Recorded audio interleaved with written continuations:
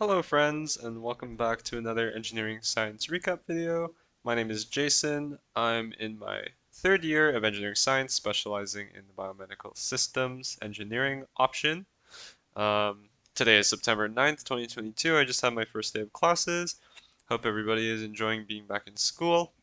Today I'll be talking about the course ESC204, Praxis 3, probably one of the most sought after courses or the most anticipated courses in the engineering science curriculum.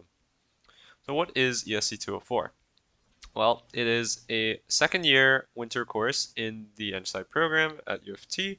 When I took this course in winter of 2022, the teaching team the primary instructors included Professor Philip Asare, Rubaina, Anuli, Ndubuisi, Katie Allison, and James McMahon.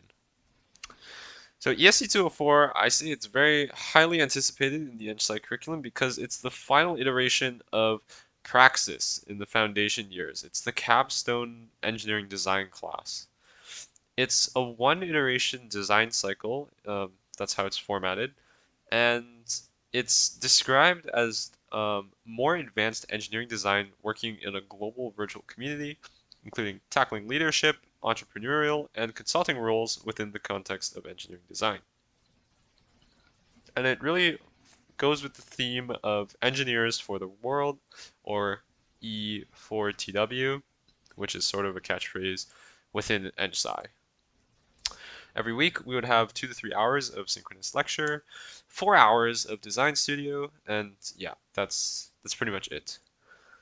So the main course topics we discussed during this class, so even though it's more of a design course, we still had a fair bit of lecture. 2 to 3 hours per week is not um, not trivial.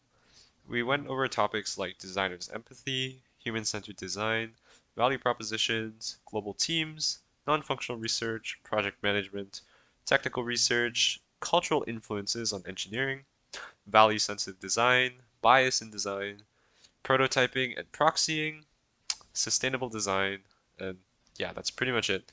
So there's a lot of others like minor things we briefly covered, but this is sort of like a pretty extensive list already.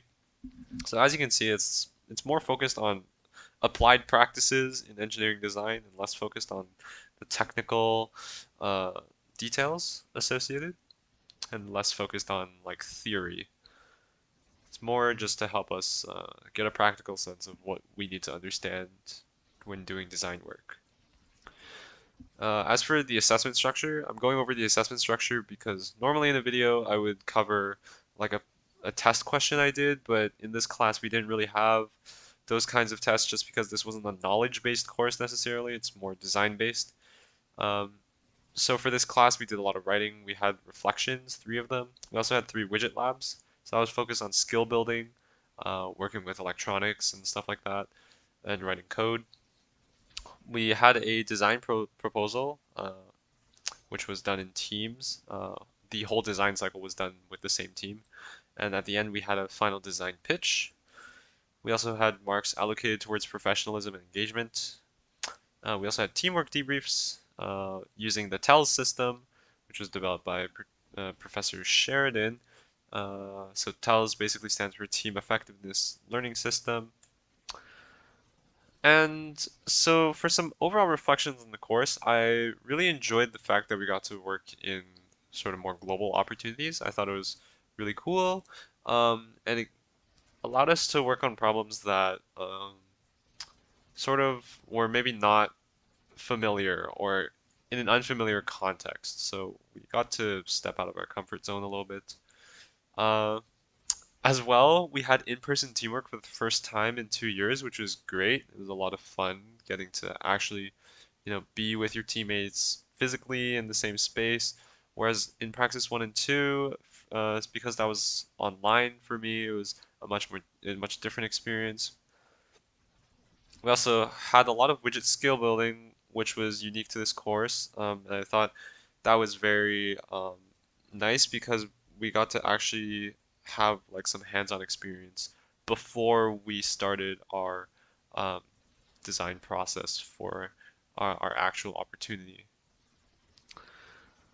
So those are my thoughts on the course. There's a lot more I could say, but again, there's this course is always evolving and changing. So, um, by the time maybe you're watching this video, the course will be totally different, have a totally different structure, totally different teaching team. So at the end of the day, um, I'm trying to keep it applicable as much as possible. Um, so yeah, but before I end off this video, I'd like to make some quick acknowledgements. So thank you to all the instructors as well as the fantastic teaching team. So most notably, the course content and instruction were developed and delivered by Professor Asare, Rubaina, Anuli, Ndubuisi, Katie Allison, and James McMahon. I also like to thank my specific tutorial TAs for being wonderful throughout the entire design cycle. So that's Rocco, Shiba, and Yusuf, and also the individuals whom I stole this Beamer template from. Thank you very much. And yeah, hope you enjoyed this, and I'll see you in the next video.